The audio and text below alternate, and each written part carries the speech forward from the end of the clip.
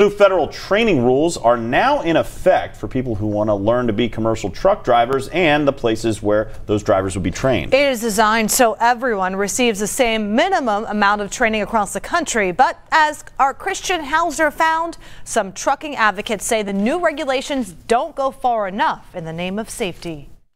The new rules not only mandate what must be taught to these new drivers, they will also allow the Federal Motor Carrier Safety Administration to track those new drivers as well as where they learn to drive a truck.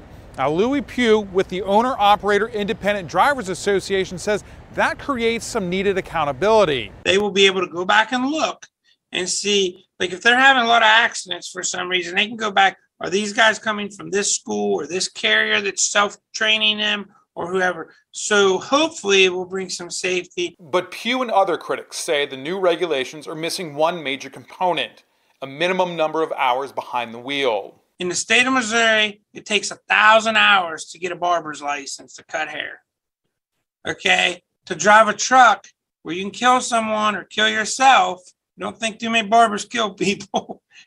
There's no set minimum standards. Dan Horvath with the American Truckers Association says there's no need for a minimum number of hours. Why shouldn't there be a minimum number of hours that a trainee spends on the highway, on the roads? We think that the competency-based approach for entry-level driver training is the right route to go. Horvath says the idea of a minimum number of hours was brought up before the adoption of these new rules, but he says everyone is different, so there's no one number that's best. Say the magic number is 200 hours of behind-the-wheel training. Just because an individual has 200 hours of behind-the-wheel training doesn't mean that that individual is competent in proceeding through the maneuvers of operating that CMV. He goes on to say that new drivers must master a skill before being able to move on to the next one.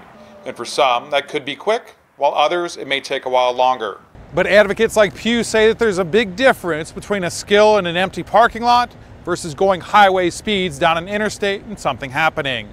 In Walton, Christian Hauser, Local 12 News. There's also a pilot program set to begin which would allow a limited number of 18 to 20-year-olds to drive across state lines. Currently, they're only allowed to drive within their own state.